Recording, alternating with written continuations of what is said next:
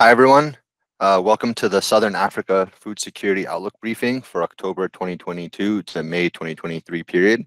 I'm Benjamin Davies, a Senior Food Security Analyst at FuseNet, and I'm joined by Elizabeth Calderon, also Senior Food Security Analyst, and Mikhail Tefasalasi, a Food Security Analyst, and they will both be presenting later on in the presentation.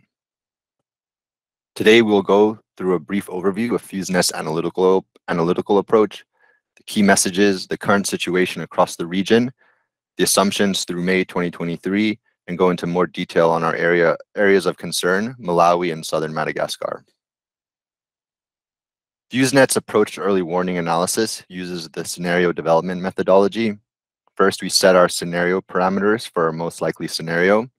Then we collect available primary and secondary data to understand the current drivers of food insecurity and classify current food insecurity outcomes.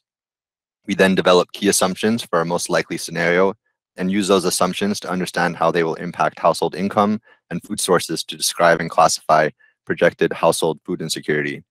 We then use the IPC 3.0 scale, which I'll describe in the next slide, to classify area-level food insecurity outcomes. And finally, we identify events that could change FuseNet's most likely scenario. This is the IPC 3.0 area-level phase classification scale. There are 5 phases, with phase 1 being minimal and phase 5 being famine. For an area to be classified in a phase, at least 20% of the population must be classified at that phase, as demonstrated in the bottom half of the slide. In phase 3, households start facing food consumption gaps or begin engaging in unsustainable coping strategies. For phase 3 and higher, humanitarian food assistance is needed to protect livelihoods and fill food consumption gaps. We donate an exclamation point in our mapping where phase classification would likely be at least one phase worse without current or programmed humanitarian assistance. In our remote monitoring countries, the country phase classification is determined by the worst area level classification within that country. Now looking to the seasonal calendar. For a typical year, we are currently at the beginning of the summer and the main planting season, along with the start of the lean season in November through March. The wheat harvest across the region is underway, along with planting for the upcoming 2022-2023 agricultural season. As we look towards the end of the outlook period, the main harvest is expected to begin in April and will remain through the end of the outlook period in May. It should also be noted that in the DRC, the cassava harvest is ongoing year-round. Looking at the key messages across the region, with the start of the lean season, many poor households are increasingly reliant on markets for food, but high global commodity prices and inflation are limiting household purchasing power. Well above average staple food prices are also likely to be maintained throughout the outlook period due to elevated transport costs, high global commodity prices, exchange rate volatility, and international supply chain disruptions. In October, maize prices have been increasing seasonally across most markets and remain above prices last year and the 5-year average due to declining stock-to-use ratios and strong export demand to East Africa. Conflict also remains a major driver of acute food insecurity in parts of DRC and Mozambique, where households continue to be displaced and household livelihood and market activities are disrupted. Across most of Southern Africa, average to above average rainfall is supporting crop planting at the start of the agricultural season. However, an erratic start of rainfall in Malawi and northern Mozambique is likely delaying planting, but rainfall is forecast to improve in 2023. Overall, crisis IPC phase 3 outcomes are expected across most of the region until at least March in areas where there was poor production in 2022 and households are market reliant. However, emergency IPC phase 4 outcomes are expected in southwestern areas of Madagascar in 2023 in the absence of humanitarian assistance. Moving now to the current situation. In 2022, some of the key shocks included the increase in annual inflation as seen in the graphic on the left, and a poor 2022 harvest following prolonged dry spells in Southern Africa, as highlighted by the Crop Water Requirement Satisfaction Index, WRSI map, which this graphic is showing at the start of the 2022 harvest in March. In this map, the brown and orange colors are indicating areas that likely recorded poor to failed maize harvests due to not having enough moisture. However, I'll note that the WRSI map does not capture areas where damage from cyclones or tropical storms resulted in below average harvests. Now, looking at some of the macroeconomic drivers across the region, macroeconomic conditions remain mixed and largely higher than last year. And this is shown, as I mentioned, on the chart on the left, with annual inflation rates from November 2021 to October or November 2022. On the right axis is the annual inflation rate for Zimbabwe, which is in yellow, while the annual inflation rate for the rest of the region is on the left. Overall, annual inflation is higher than last year, with the resulting high prices likely limiting household purchasing power in a region where many poor households are typically market reliant, particularly during the lean season. In Angola, which is denoted by the red line, headline inflation continues to follow a downward trend, decreasing from 21% in July to about 16.5% in November 2022. However, during the same 5-month period, the value of the kwanza to the US dollar has declined by 20%. Therefore, although the annual inflation rate is declining, domestic prices are rising, albeit at a slower monthly inflation rate. In Madagascar, which is the purple line, inflation climbed to about 10.5% year on year in September 2022, which is the highest inflation rate recorded since January 2018. The increase in inflation is driven by high fuel and transportation costs, as well as high food prices, reflecting international prices as well as domestic damage to crops caused by weather events such as cyclones and drought. The increasing inflation is eroding household purchasing power and limiting access to food. In Zimbabwe, the yellow line, annual inflation is declining due to recent macroeconomic stabilization and declining prices for some food commodities and services in both US dollars and Zimbabwean dollars, largely due to a series of government interventions in the past few months. Nevertheless, prices remain above average given high fuel, utility, and transportation costs, among other drivers. The very high inflation and ongoing macroeconomic issues are also keeping food prices high.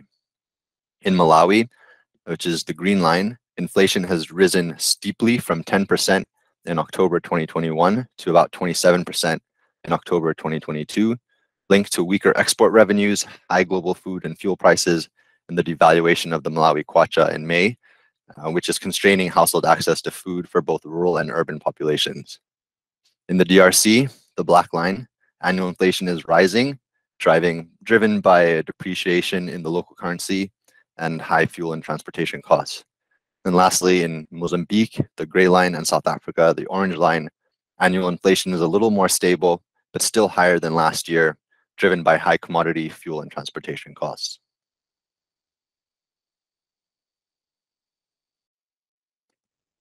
Looking at maize prices across the region, the current prices, which is the green line, are largely above prices last year, which is shown by the orange dots, and the 5-year average, which are the tan columns. In the top left, white maize prices in South Africa increased by 9% in October to their highest level since 2016, driven by high international prices and increased export demand following Kenya's lifting of a ban of GMO imports. In Malawi, the top right, maize prices increased seasonally, driven by poor harvests, depreciation of the local currency, and disruptions to the operations of the National Grain Marketing Board. And in Zimbabwe, which is shown in the bottom, maize grain prices are well above prices last year and increased seasonally as stocks decline, especially in deficit areas. And in general, while the lean season has started, the maize supply is favorable across the region, although there are some areas where we are seeing subnational and national market shortages. Notably, this is in the conflict-affected areas of the DRC and Mozambique, and in drought-affected areas of southern Madagascar, Mozambique, and Zimbabwe. Looking at another key driver of acute food insecurity in the region, which is conflict, particularly in the DRC and Mozambique. In both of these areas, the long-lasting conflict has had a number of impacts, including reducing household access to livelihood assets due to pillaging, lower market functions, impeding access to fields for crop production, creating difficult conditions for the delivery of humanitarian food assistance, and displacement of the local population. In the DRC, there are over 5.5 million registered IDPs, with over 80% located in Ituri and North and South Kivu. Looking at the graphic on the right, this is showing the number of conflict incidents in the DRC from January 2020 to November 2022, with Ituri in blue, North Kivu orange, and South Kivu gray, and the rest of the country in yellow. As you can see, these three areas account for most of the conflict events in the DRC. In more recent months, the upsurge in violence related to the M23 rebellion in North Kivu has led to the displacement of over 370,000 people, particularly in Rushuru and Nyiragongo territories of North Kivu. I will also note that in the DRC, we are currently at the peak of the lean season, following a below average production from season A and B in 2022, driven by low access to fields because of population displacement.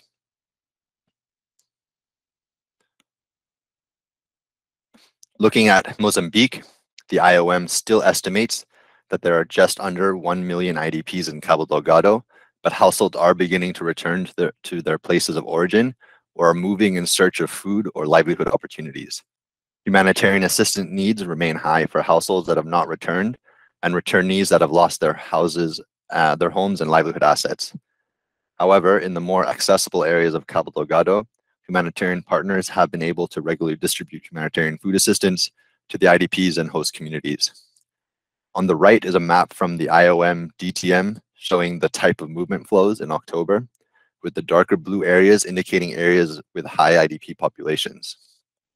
As you can see, most IDPs are located in the northeast areas of Cabo Delgado, where attacks by the insurgents are continuing to result in displacement, the loss of livelihood assets, and limited engagement in the ongoing agricultural season. As you can see in the figure in the bottom left, the fear of attacks and increased attacks remain the key drivers for displacement. This graphic shows the number of people reported on the move by the IOM each week, and this is showing, similarly highlighting that spikes in movement correspond to increased attacks or the fear of attacks.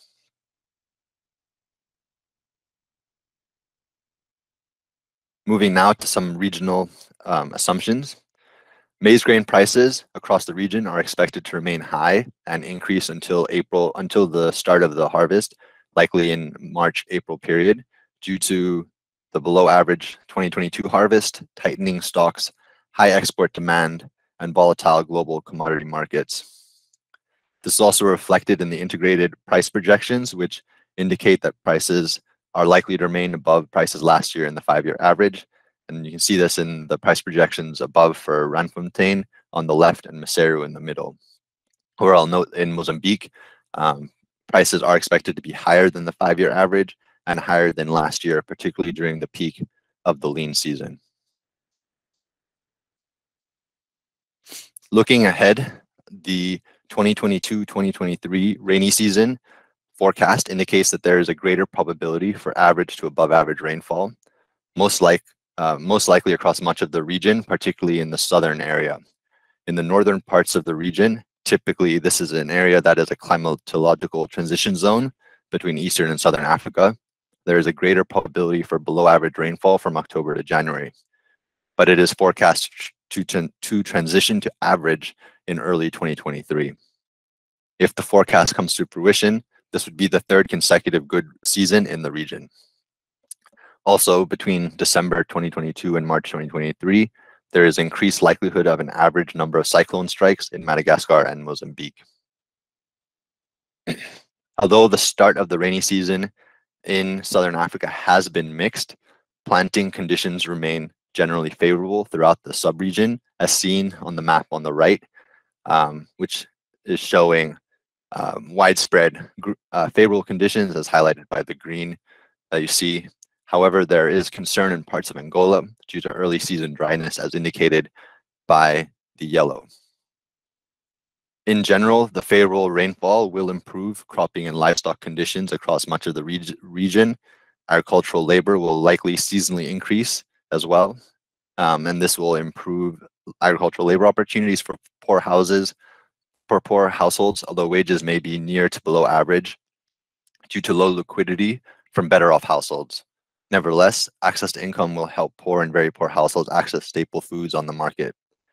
Food prices are anticipated to remain elevated amid the high and increasing international food prices and, in general, weaker and unstable economies. And lastly, access to income and food are also likely to be disrupted in conflict-affected areas of Mozambique and the DRC. Looking at the projected food security outcomes across the region, crisis IPC Phase 3 outcomes, as indicated by the orange, are likely in areas affected by weather shocks during the 2021-2022 season, such as in southern Mozambique, much of Zimbabwe, southern Malawi, along with areas affected by conflict in eastern DRC and northern Mozambique.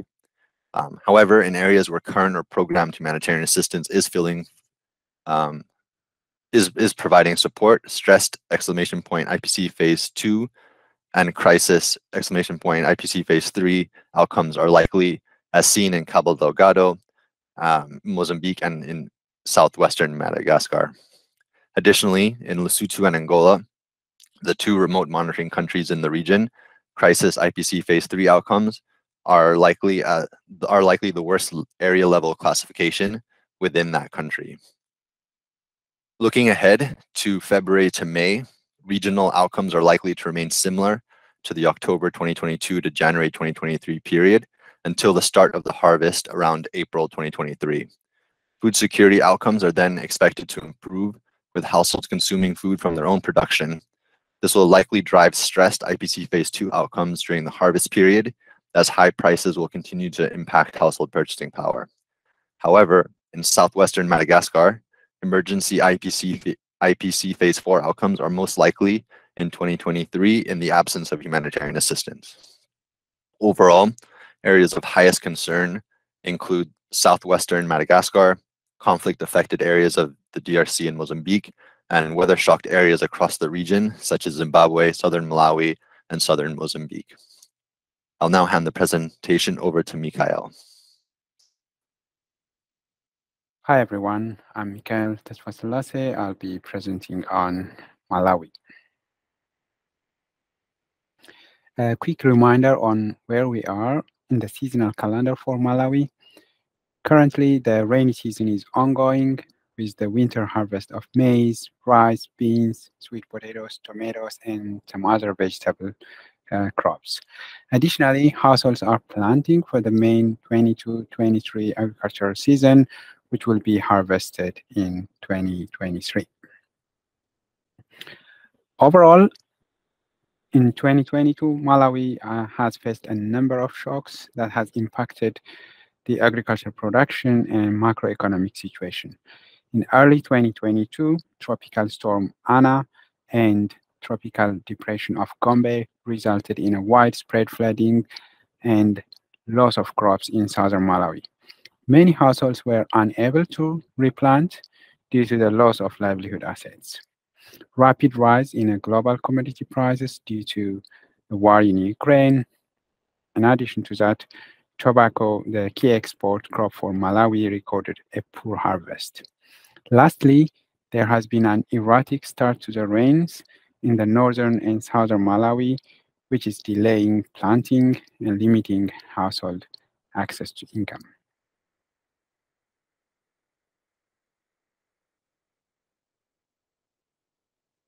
In Malawi, tobacco accounts for 55% of total exports and is one of the largest sources of income. On the right is a map highlighting average household tobacco production per kg in Malawi. As you can see, most tobacco is grown in central and northern Malawi.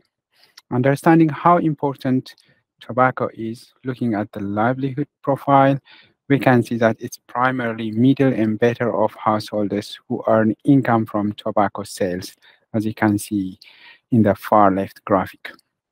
However, very poor and poor households primarily earn income from agricultural labor, as shown in the graphic in the middle. Given that tobacco production in 2022 was 43% below the 5-year average, indicates that middle and better off households earned well below normal income from the key cash crop, which is likely to impact their liquidity while agricultural labor and wage for very poor and poor households are also below normal level. Relatively, many very poor and poor households in Malawi typically only grow enough food for up to 50% of their annual caloric needs and often purchase maize from the market. This can be seen here using a livelihood data for livelihood zone 05 in southern Malawi. On the far left is percent of annual kilocaloric needs made from on-crop production, indicating that households are reliant on market purchases to meet their food needs, while the middle figure demonstrates that households primarily purchase maize grains. In areas like livelihood zone 05, which recorded a poor harvest following damage to crops by the storms in early 2022, households are likely even more reliant on income from agricultural labor for food purchases.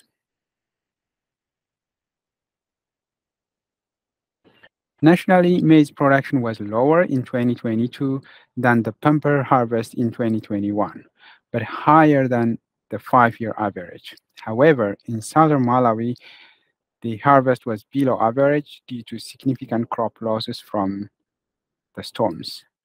Many very poor and poor households in the affected areas reported low to negligible cereal and cash crop harvests from the main harvest ending in August. Households registered lower food production, reduced income from crop sales, and also declines in agricultural labor income. The government reported that the total maize stock will be above national requirements, with the Agricultural Development and Market Cooperative and the National Food Reserve Agency reporting having close to 500,000 metric tons of maize for humanitarian assistance and subsidized commercial sales.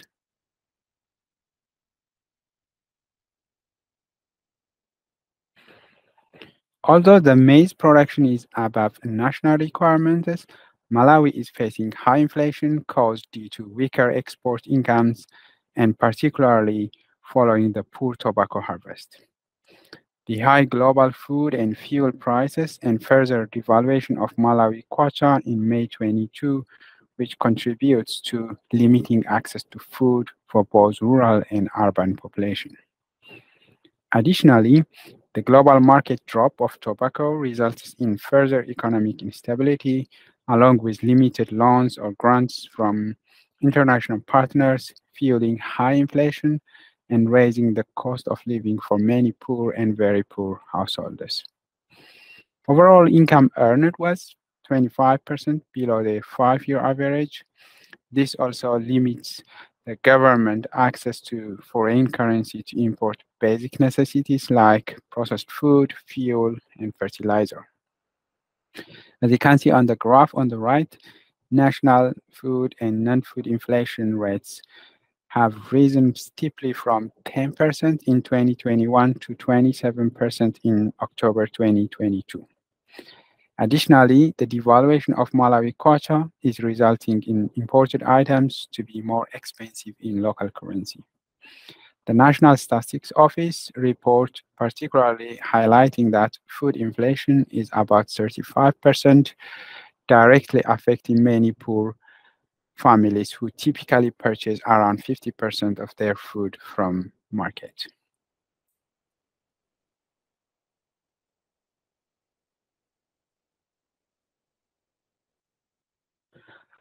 Staple food price, mainly maize, are higher than last year and the 5-year average in rural and urban areas. Households have been losing their purchasing power due to high inflation and lower employment opportunities or lower income, which has led to reduced access to food. In October 2022, maize prices trended 162% above last year and 132% above the 5-year average. As you can see on the graph on the right, with the blue bars showing the price of maize and the orange lines showing percentage of the 5-year average. The main drivers for the higher prices includes reduced crop production in the south, prolonged closure of the agriculture development marketing cooperative markets that sell subsidized food, the high inflation, macroeconomic challenges, and above average informal exports to neighboring countries. Urban cost of living for basic needs was 160% higher than in August 2021, as per the report from the Center for Social Concern Urban. The high cost of living is weakening households' purchasing power and limiting household access to food. At the same time, limited agricultural labor opportunities are currently available given the erratic start of the 22-23 rainy season. And that causes middle and better off households to limit their areas planted due to the high cost of agricultural inputs. Looking ahead to describe the assumptions we set, even though the national stocks are sufficient, high prices will persist due to macroeconomic challenges, high inflation, and devaluation of currency. Average rainfall during the crop season is expected, but irregular weather could lead to localized below average production for a third consecutive time in southern Malawi. Average income from agricultural labor, but wage rates are likely to be lower than normal due to less demand for agricultural labor. The humanitarian assistance is expected to start in November, mainly in central and southern Malawi, and it will cover between 25 and 50% of their kilocaloric needs. And the assistance will stay between 3 and 5 months during the lean season. The graph on the right shows projections of maize prices trending higher than last year and 5-year average.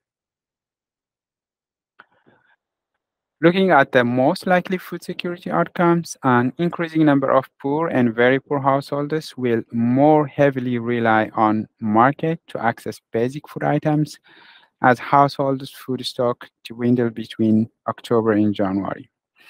Given the high food prices, inflation, and the poor harvest in southern Malawi, crisis or IPC phase 3 outcomes are likely in southern Malawi from October to January.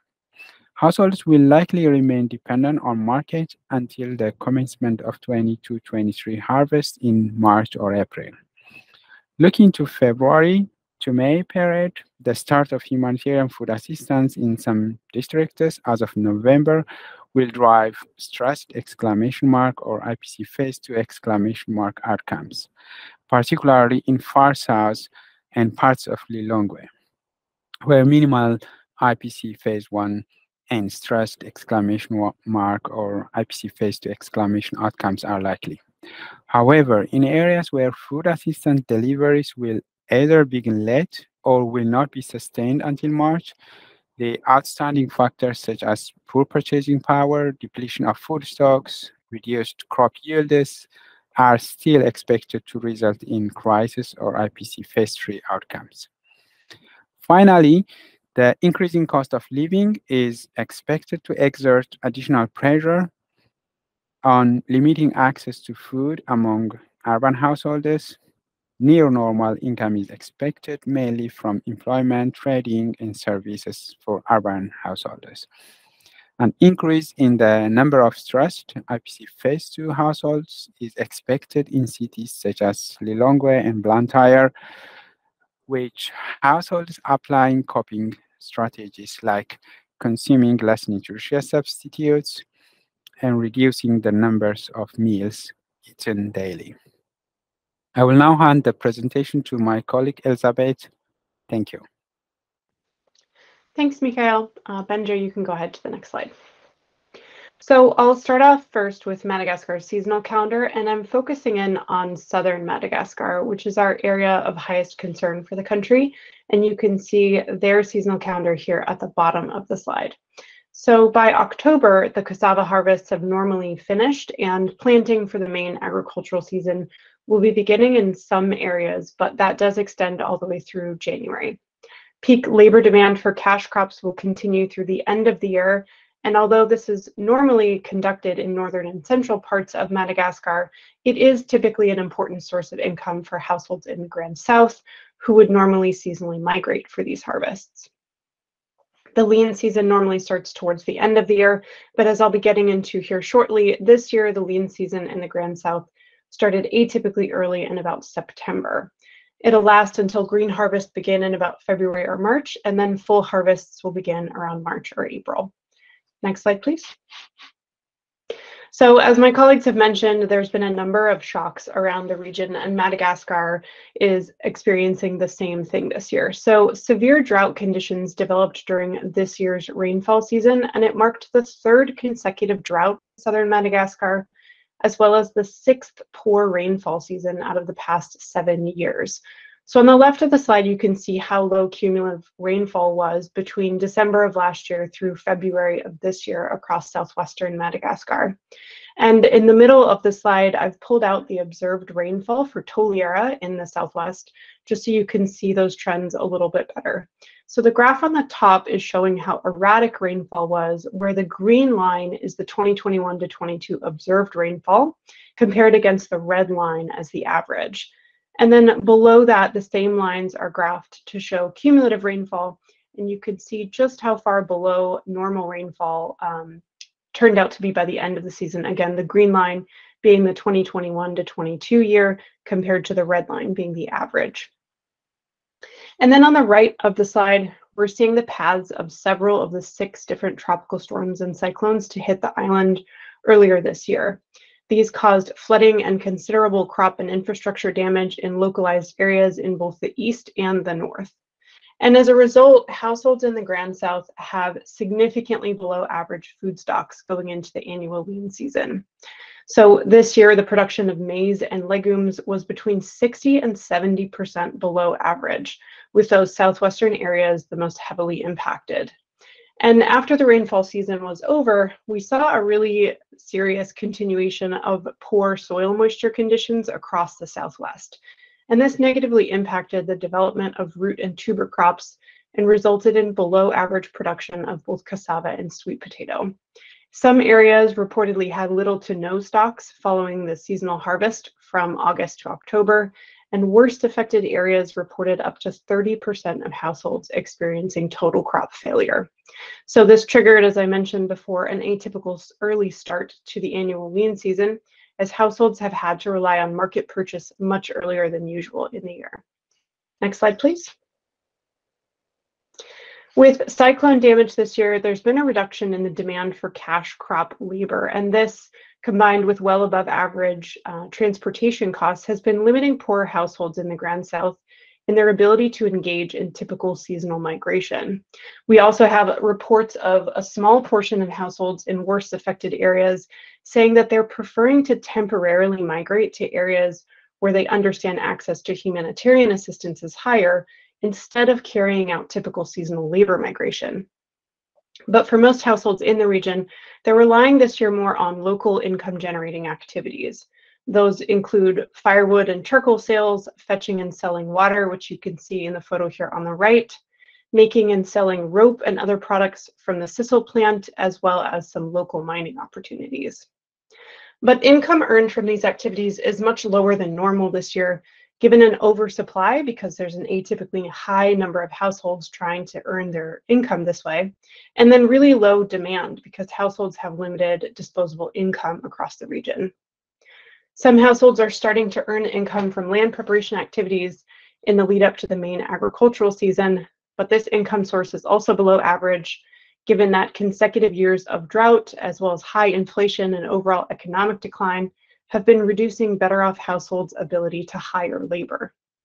Households are increasingly engaging in the gathering and selling of wild foods, but again, those droughts have caused negative impact to their availability, and there is a significant increase in competition for those plants this year. I would also note that well below average pasture conditions have been significantly deteriorating livestock body conditions. You can see an example of this in the photo here on the left, and we have reports of pastoralists prematurely selling their livestock out of concerns that their herds will die due to drought or disease, and they're just preferring to receive some income from their sales even if at depressed prices. So this is also contributing to a significant reduction in livestock herd sizes. Next slide. Now, I'll briefly turn to the economic situation in the country, which has been deteriorating from high international prices and a negative trade balance, which are both contributing to rising inflation. We did see a deceleration in inflation from July of last year to June of this year, but headline inflation has been rising again since July, which you can see in the graph here on the left. These inflationary pressures are weighing on household incomes and reducing purchasing power, but they're also affecting the ability of better off households to be able to hire labor, which in turn constrains labor opportunities for poorer households. And although we did see near average national level harvests this year, prices of most commodities are above last year's level and the 5-year average due to general inflation, above average transportation costs, and high global prices for goods that are imported. FuseNet data shows price increases across all commodities and markets. And an example of this is in Ampani in the Grand South. In October, dried cassava prices rose 8% month on month due to significantly below average cassava harvest this year. And in October, prices were also 18% above last year and 51% above the 5-year average.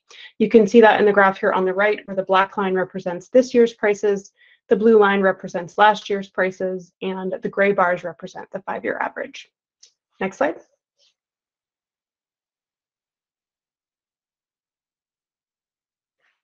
Perfect. So on this slide, you can see the planned humanitarian assistance levels across the Grand South from April through October. And what I want to note here is just how high assistance has remained even in these post-harvest months, given the atypical needs this year. We do want to note, though, that there were reports from the field indicating that there were earlier delays in delivery between about March and May, and that resulted in food assistance, which was slated to end in June. You can see those drops between May and July in the graph here. That assistance actually continued in some areas through August because of those earlier delays. So once this assistance dropped off, we had reports of food consumption gaps beginning to increase in those affected districts. But by early to mid-October, planned assistance had resumed, and it's our assessment that it is currently mitigating worse outcomes in areas where it is highest, including in Bikili, Ambusiri, Ampani, and Batwiki. Next slide. So looking ahead to May of next year, we have here a few of our key assumptions. So in western parts of the Grand South, poor soil moisture conditions are likely going to negatively impact the establishment of maize and other cereals at the beginning of the main agricultural season. But average rainfall from November to April is expected to improve those conditions to about normal early in next year, and that will allow for normal crop development for the remainder of the growing season. You can see that here in the graphic on the right, which is showing generally positive conditions for maize across almost all of the Grand South. We're also expecting an average number of cyclones this year. An average cropped area for cassava and rice is expected to lead to average and national level production, but some limited access to agricultural inputs will lead to below average production of both cassava and maize in the Grand South. In eastern and some northern parts of the country, below average production of cash crops is likely. And even though we do expect some recovery in the sector into next year, high input prices will constrain investment and keep next year's harvest expectations somewhat below average. In terms of market and stable food prices, markets are expected to remain supplied at normal levels across the country, except for in the Grand South. And in the Grand South, rainfall is likely to deteriorate road conditions, and this may temporarily sever some linkages to markets and reduce the number of traders through about March. This could result in delivery delays, supply shortages, and additional price spikes in affected areas. Prices of locally produced staples are expected to remain above average across the country, and they'll remain significantly above average in the Grand South through the peak of the lean season, as inflation is expected to remain high. Next slide. Agricultural labor demand for cash crops will likely be below average, and local agricultural labor opportunities, particularly in the Grand South, are expected to increase with the beginning of the main agricultural season, but then remain well below average given better off households' reduced capacity to hire labor. Both agricultural and non-agricultural wage rates are expected to remain below average. In the Grand South, particularly in the Southwest, livestock body conditions are likely to deteriorate further, and livestock deaths are expected to increase until early 2023, when rainfall can begin to regenerate enough pasture. Both pasture availability and livestock body conditions are expected to improve thereafter, but they'll still remain at below normal levels, mostly given the severity of conditions as we go into this year's rainy season. So given those below average body conditions and early sales, livestock prices and income from livestock sales are still expected to remain below average throughout the outlook period.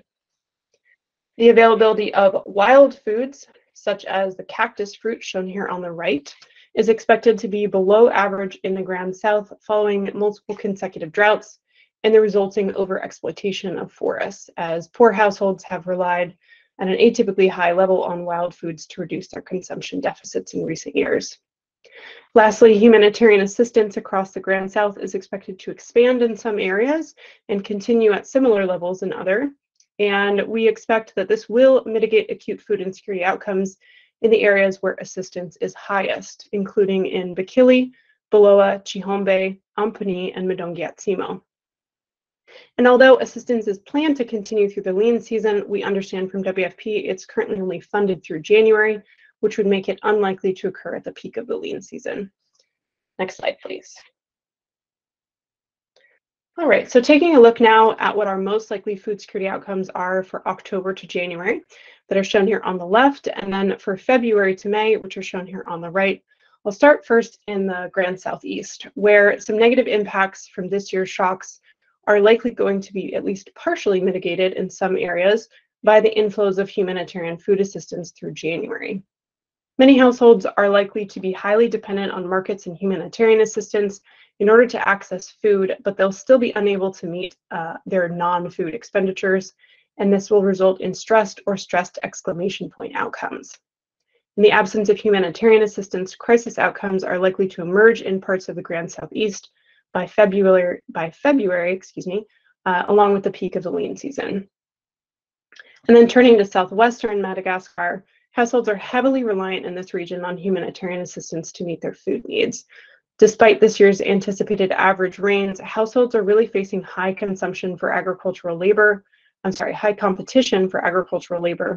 low wages, and anticipated below average cropped area given below average access to seed. Worst affected households are likely to reduce the quantity of food eaten per meal or reduce the number of meals eaten per day. And in some cases, household members are likely to skip multiple meals up to 2 to 3 times per week and to resort to consuming wild foods such as cactus fruits and leaves, raw mangoes, or tamarind fruits mixed with ash in order to reduce widening consumption gaps. Households have really increasingly limited livelihood coping strategies that they're able to turn to, and this includes increasing reliance on water fetching and selling, informal mining, atypical migration, charcoal and wild food selling, and the sales of productive and non-productive assets. So with all that said, at the peak of the lean season between February and March, and again, in the absence of humanitarian assistance, we do expect that poorer households in the Southwest will likely face emergency outcomes, which you can see here in the red areas marked in the map on the right. So with that, I will hand it back over to Benja to conclude. Thanks, Elizabeth. That concludes our presentation. Here's just a reminder of the projected food security outcomes across the region for the outlook period, and we will now take any questions. Thank you.